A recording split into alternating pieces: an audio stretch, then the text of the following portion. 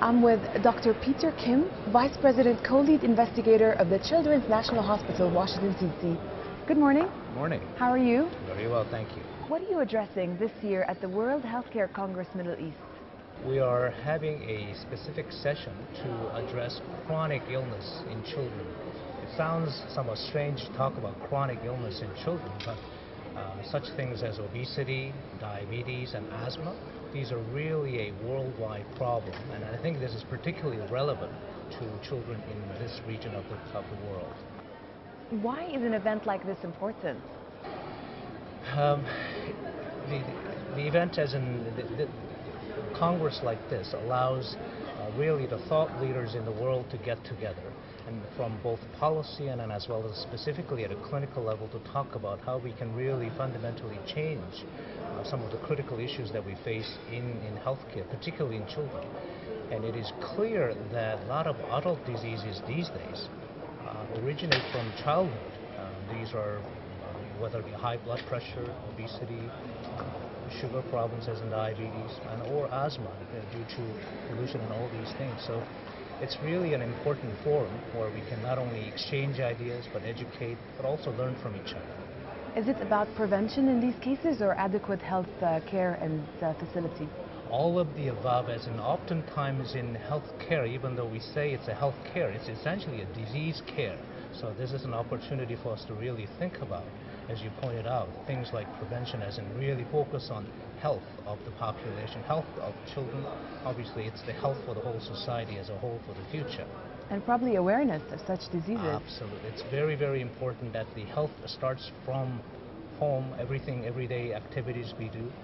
And fundamentally, we often think, because a lot of us don't use healthcare facilities until we're actually ill, but it's really an important issue, everyday issue, and then it's an important issue for the nation as a whole. It's really not taken for granted that it's really, if you will, a national security issue, because to be competitive, the whole population has to be healthy. That's correct. And what are some of the challenges your organization is facing in healthcare? As with all the other organizations in the world, and we obviously are faced with resource issues, we're faced with the organizing, how to deliver more effective care, how to deliver care more efficiently. And obviously these are all competing areas. Even though we all say children are our future, when it comes to real issues, children don't get their fair shake because they don't vote. So it's important that we continue to advocate for children. Is human capital an issue? Because that's very common as well. It is, as in everywhere.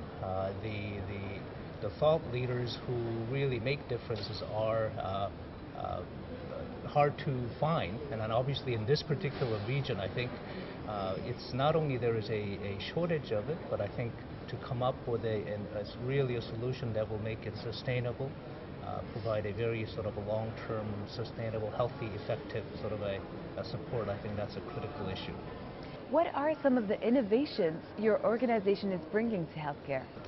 We're doing it from many different aspects, from a basic science, from a, if you will, bench to bedside, both in terms of coming up with newer ways, new method of treating, using more effective way, using, for instance, a social network, for instance, to communicate, diagnose, and exchange ideas.